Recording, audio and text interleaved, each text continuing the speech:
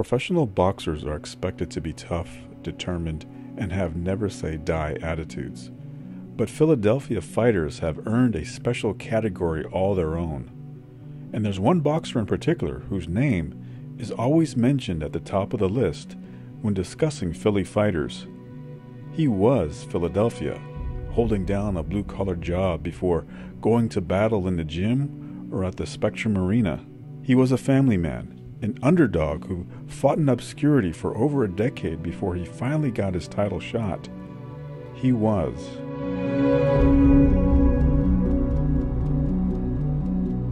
Bennie Briscoe was born February 8, 1943, in Augusta, Georgia, growing up in what he called a little old raggedy, run-down shack. The family was poor, and sometimes Bennie would have to steal boards from the fences of neighbors in order to have wood for the stove. He would always have his head shaved bald from an early age in order to save on haircuts. His father was a carpenter, bringing in $50 a week. His mother was very religious and passed down her beliefs to Briscoe. In the South, Briscoe said, most of the black people are religious. That was the main thing you had to go on, praying that things would get better. Briscoe would find work as a young teen, delivering groceries for $25 a week, 15 of which would go to his mother. He would then get a job caddying at the Augusta National Golf Course and received a payment of $100 when he caddied for President Dwight Eisenhower. But Briscoe would be sent to Philadelphia to live with his aunt after he got into trouble with the law at age 14. His crime? Stealing candy and fruits. That's the South, Briscoe said. As poor as his family was in the South, it seemed like a resort to what he encountered in Philadelphia. I got tired of paying off guys so I could use the bathroom at school, Briscoe said. That's when I went to the gym and learned how to fight. He would become a gang member, and by virtue of his fighting skills, he rose up the ranks to the title of Lord. But when he made it to the Olympic trials of 1960, Briscoe turned his back on the gang life. Briscoe would turn professional in 1962 at the age of 19. He would remain undefeated until being upset by Percy Manning in 1965. Briscoe would quickly gain a reputation as a determined and intimidating brawler who could break his opponent's knuckles with his bald head. In December of 1966, he would score his biggest victory to date by stopping his future trainer, George Benton, in 9 rounds. He would drop a decision to longtime veteran Luis Rodriguez before traveling to Argentina to face future champion Carlos Monzon. The fight would end in a draw. Briscoe would claim that he was robbed. He would return home and continue to campaign in his native Philadelphia, stopping the tough Jimmy Lester and Gene Bryant, but lose another decision to Luis Rodriguez. After dropping a decision to Juarez de Lima, Briscoe's trainer, Quinzel McCall, wanted a more vicious Briscoe. McCall changed Briscoe's state of mind, turning him into a search-and-destroy slugger, instructing him to never let up punching once he had his man on the ropes. In the rematch with de Lima, Briscoe showed off his new aggressive style.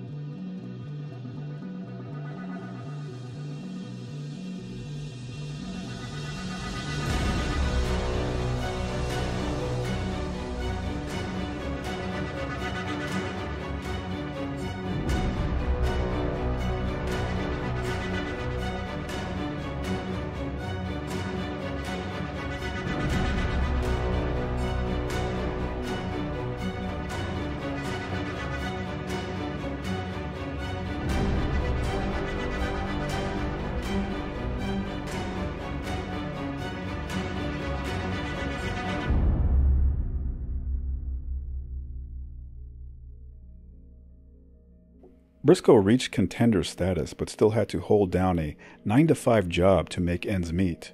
He worked for the city of Philadelphia, cleaning out abandoned homes. "I had to clean out stuff that had old urine, bowel movements on it," Briscoe said. "The government didn't give you any respirators to breathe through. I didn't care. I was just so happy to have a job." Briscoe would later work in the city's rat control division. When asked by his promoter, Russell Peltz, if he used poison to kill the rats, Briscoe just laughed. He used a baseball bat. Briscoe would wake up every morning at 3:30. He would run 10 miles in the dark before clocking into his job and killing rats for 8 hours, earning $32 a day by 1970. He would eventually transfer into the sanitation department, lifting tons of trash each day before heading to the boxing gym at 6 p.m. for a 2-hour workout. When he had a fight scheduled, Briscoe would go into monk mode. He would forego sex, beer, and his favorite dish, hog maw and chitlins. Briscoe would contract hepatitis from the job before his match with Luis Vinales. He wheezed through and lost a 10-round decision. The loss almost cost him a shot at Carlos Monzon's middleweight title.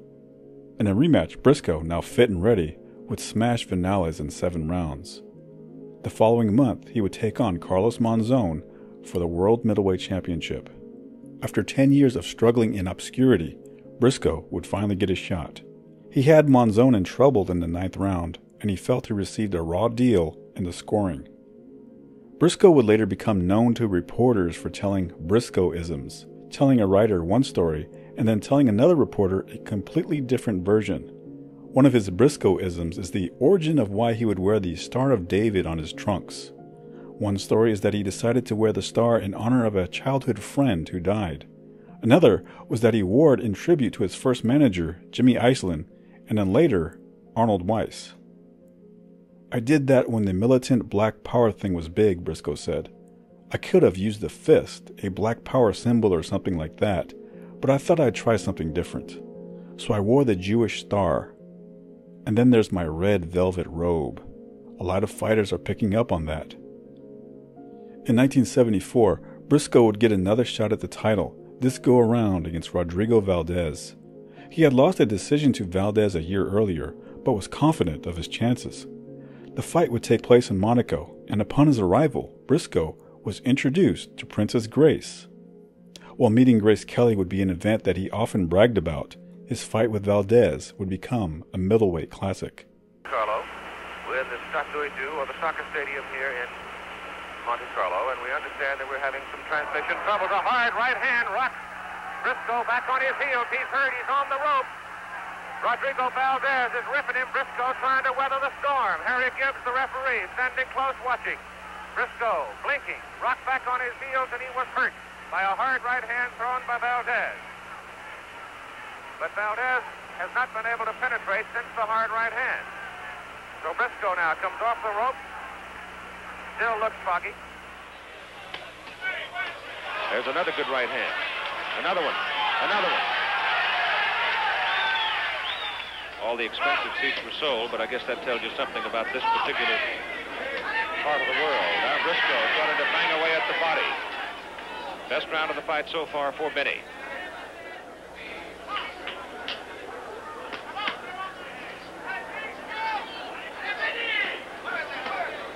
Briscoe banging away at the body. Valdez in the white trunks.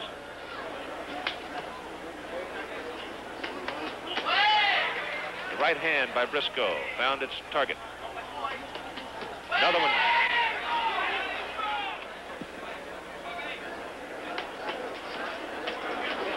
Good hard right hand by Valdez. And another one. And another one.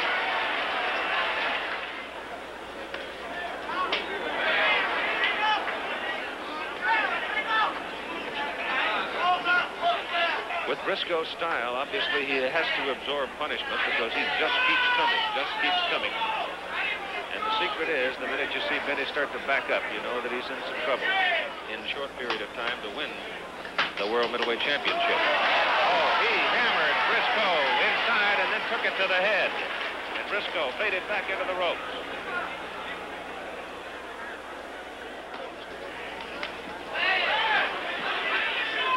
Briscoe backs into the ropes. It's been a very easy evening so far for the referee Gibbs. He's had nothing to do but watch. The right hand again rocked Briscoe as Valdez took it inside and worked the combination. Morrow. Briscoe just keeps coming.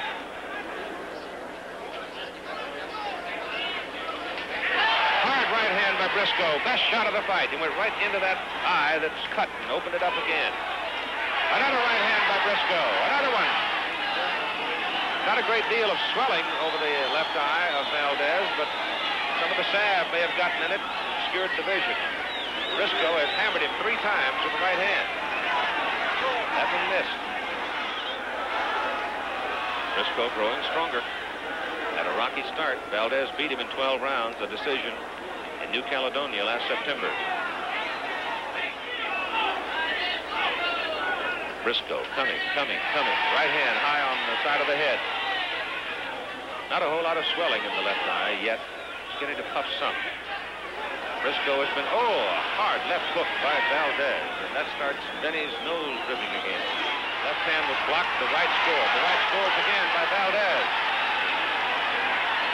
Well, they figured it'd be a night for bombers when these two got together, and that's exactly what it is. Briscoe's down! And in Briscoe! Dropped! The right hand dropped him. The fight is over. It would be the only time Briscoe would ever be stopped. You can't explain the unexplainable, Briscoe said. Promoter Russell Peltz entered Briscoe's locker room to console him after the loss. It was the first time I ever saw Benny display that kind of emotion, Peltz said. He cried in the dressing room after that fight. After the defeat, Briscoe had a strained relationship with trainer Quinzel McCall. McCall told Briscoe's manager, Arnold Weiss, that Briscoe was washed up. He then told Briscoe not to sign with Weiss, which raised the manager's suspicions of the trainer's motives. Briscoe would then take on Emil Griffith and lose a decision. I quit that night, McCall said. Working with a man as long as I work with Benny, you know all about him. Either he has lost his desire or he's finished.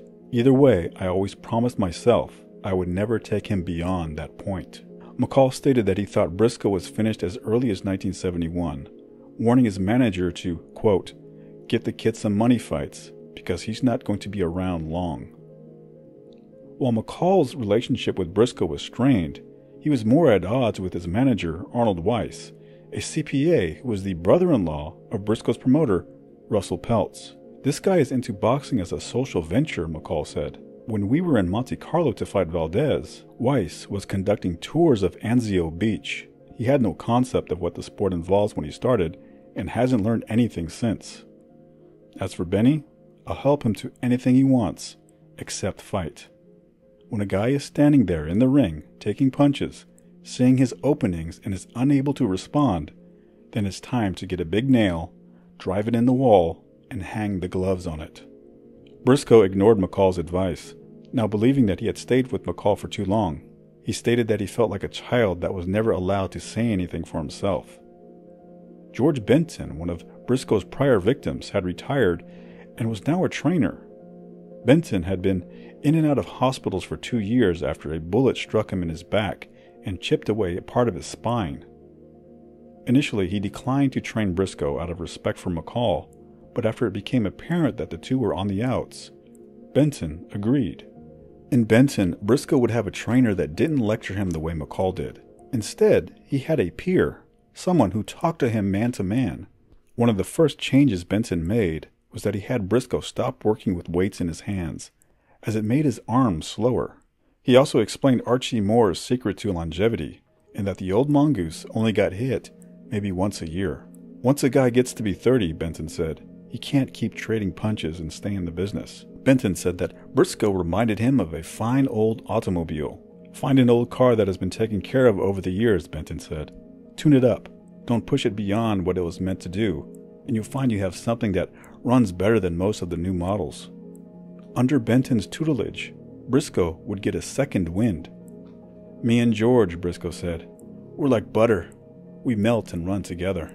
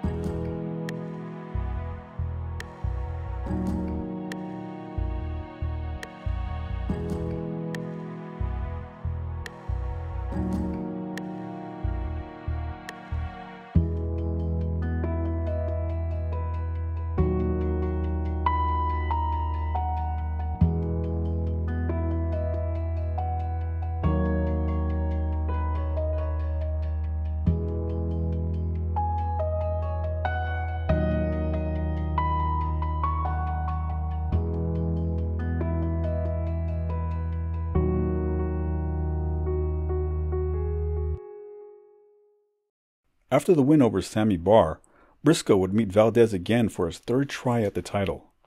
He thought he won, but the judges ruled otherwise.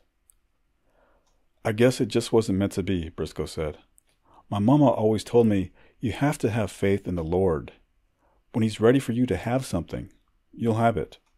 My time hasn't come yet, but I believe it will." Briscoe would take a year off. He would pay off his mother's house in Augusta, Georgia, before stepping back into the ring against future champion Vito Antuofermo. The fight would alternate between Briscoe showing flashes of his former self and then showing his age. After the loss, he would travel to Kansas City to take on the local favorite Tony Chiavarini, and this time he had enough left in the tank to score the upset. But in August of 1978, Briscoe would be brought in against the now most feared man in the division, Marvin Hagler. Benton didn't like the match, but the money was too much to refuse.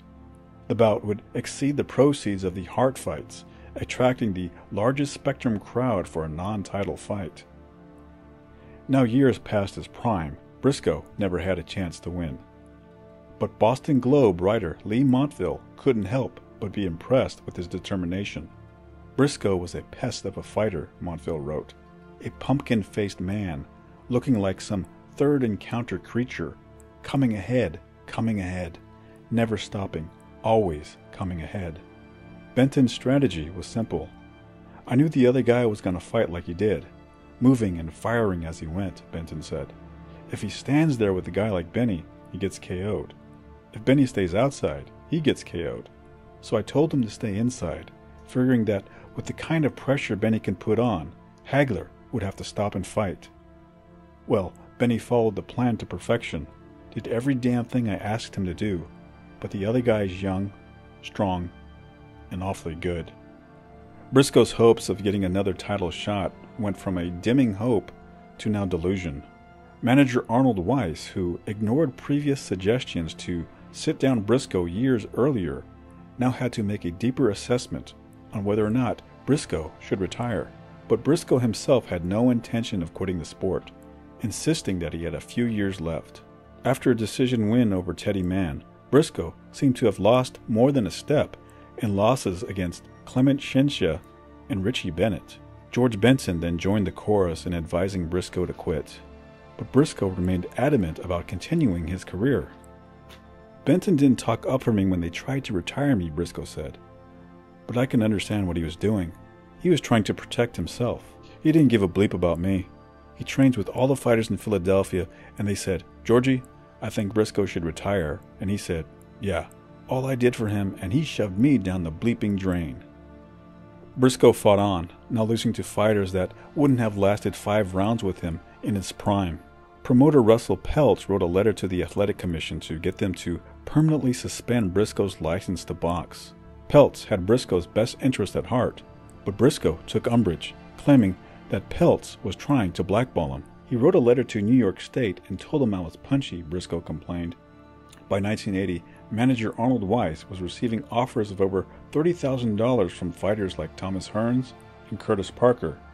Weiss refused the offers, not wanting Briscoe to get hurt and wanting him to hang the gloves up.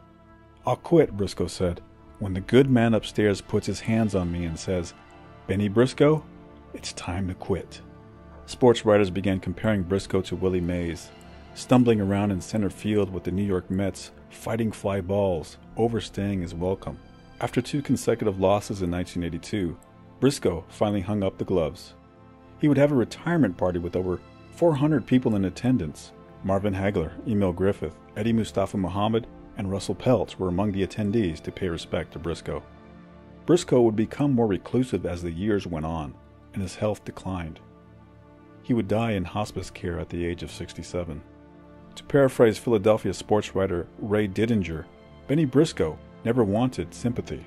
He didn't want do-gooders tugging on his robe, begging him not to climb back into the ring. He didn't want lectures about what might happen if he caught one punch too many. And he grew tired of people harping on his age instead of his accomplishments. Bennie Briscoe is a legend. And legends, he said, are not to be pitied.